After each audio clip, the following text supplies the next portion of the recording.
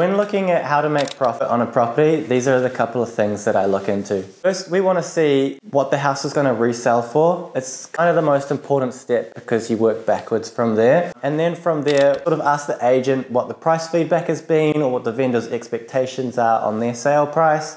And that will give us sort of an estimated spread. So maybe it's $200,000 difference. From there, we will then put in all the renovation costs and we will put in our profit. All the costs, it starts bringing you back to your buy price. We like to calculate certain margins or minimum profits per project. If it's a bigger project, obviously we want a bit of bigger profit. If it's a smaller quick project, you know, we can do smaller profit. But then, yeah, it works all the way back and it sort of gives us our max buy price. And then from there, it's all just a negotiating game. If you're going to auction, obviously you've got your max buy price. You don't want to go above that because it's going to start eating into your profit, or you're going to have to compromise somewhere else and you might not get that end sale price. So you can negotiate with the buyer. We don't always put in our max offer.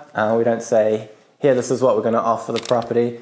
You always want to offer just a little bit less. Gives a bit of negotiating room. I actually sometimes put in two different offers. We do one that has less money but a quicker settlement. We do another one that has more money but a long settlement with early access if the property is vacant, so that we can get in there, renovate it all up and sell it before we even have to settle it. It's called a contemporaneous deal. It's a good thing.